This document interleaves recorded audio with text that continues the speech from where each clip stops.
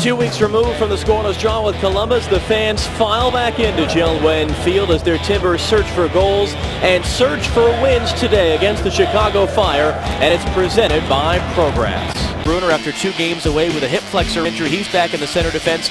Mike Chabala, he replaced Juicebury at half at right back, and he stays there today, everything else the same.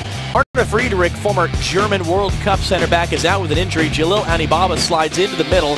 Who's been in impressive form since he came back into the team from injury, deals with the problem of Adora's pace. It's a back four problem. Troy Perkins has got to be alive, but that's why Mascuro versus Aduro is my key bank matchup of the match. Our referee today, Silviu Petrescu, gets us underway. The Timbers in the first choice green as ever here at JELD-WEN Field, Chicago.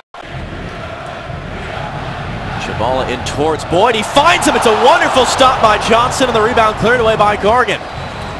That was almost in slow motion there. Kris Boyd beating out both Chicago center backs. Frank Songo to take this one. Mascara, chance to get it back in the mixer. Boyd trying for the spectacular. Brunner is on hand to give the Timbers the early lead.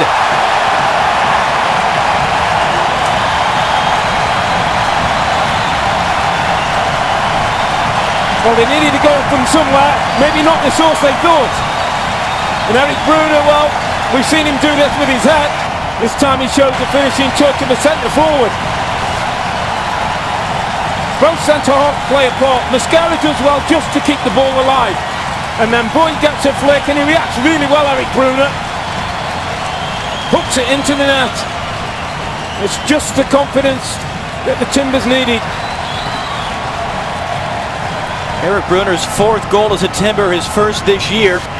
Now fired in by Papa, a spill, and Brunner cleaned it up. I think Perkins had it in the end, but Timber is rather safe than sorry. Yeah.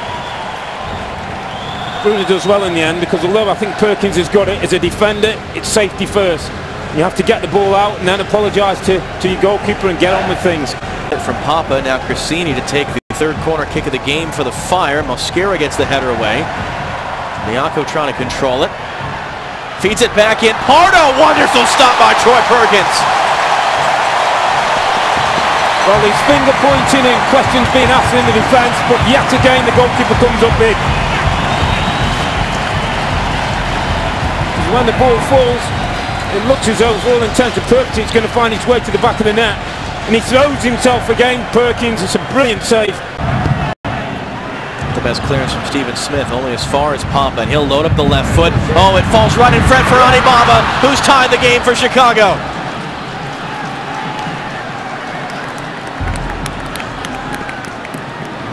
All came about from a sloppy clearance in the end from Stephen Smith. And Anibaba found himself in the box. Plenty of time, takes a touch, and this time Perkins can do nothing about it.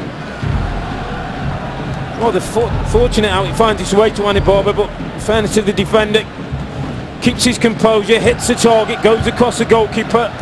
Chicago find themselves level.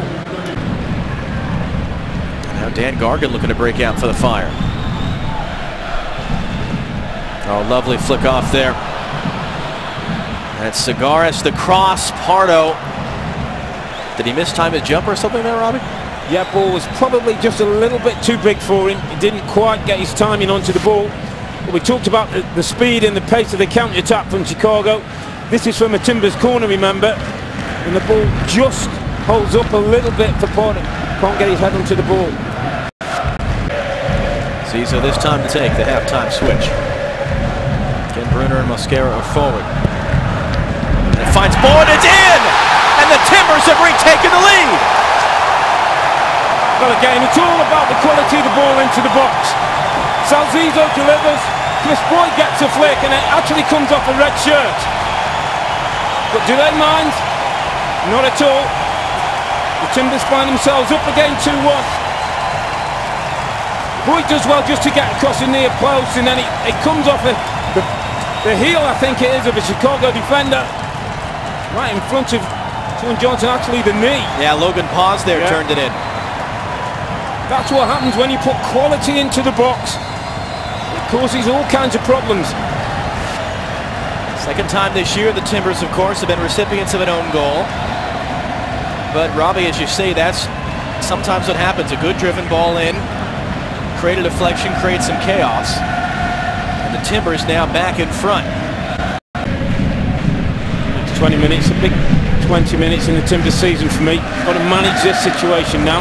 Wallace on the end of the knockdown for Boyd. Wallace's attempt is not off by much. Sean Johnson will have you believe that he's got this covered. He leaves Rodney Wallace's foot. I'm not sure he's as certain it's going wide. I think he's pleased to see it go the wrong side of the post. Futbol has got on the end of it. Grassini, he goes down in a heap. Referee blows his whistle, and it's going to be a dive on Sebastian Grassini. Well, he's been consistent all day, the referee. He hasn't brought any of those kind of falls to the ground or feigning of injuries by the Chicago players. He stood firm. Grassini doesn't like it. I mean, what Grassini does is he makes sure there's contact between him and the Timbers player. And it isn't a foul because he's trying to induce a challenge to win a penalty. The referee's 100% right. Now Sagaris. Papa turns inside of Chibala. Grassini harried by Chara. Pardo thinking about the attempt, blocked by Perlaza. It falls in front for Baruch, broken up by Brunner. He was onside. Well, I tell you, that's brilliant defending, recovery defending from. Well, what about that as Barry gets the knock on Perlaza, and that'll be a yellow card for Austin Barry.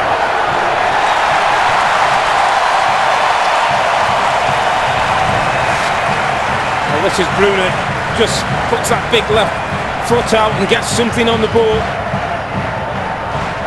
And at the other end, collapses away. And Barry knows exactly what he's doing. He may be a rookie. He just blocks off the run. Chibala heads. Zizo can carry forward. Timbers beat Chicago twice last year. Both times they came in looking for traction. Winless in their first 3 games. Beat them 4-2 at home. Winless in 7. Beat them 1-0 on the road. 1 win in 9. And they beat them 2-1 today.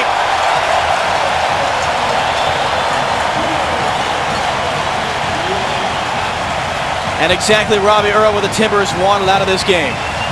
Well, it's almost a huge sigh of relief because it was a performance the team knew they needed to put in here at home today. Things hadn't been going so well. They've kept clean sheets, but they haven't been able to score goals. They've done that today. Got a little bit nervy once or twice, but on the whole, it's the kind of performance that the coach will enjoy. He'll know he's got a little bit of work to do, but that's an important 3 points for the Timbers.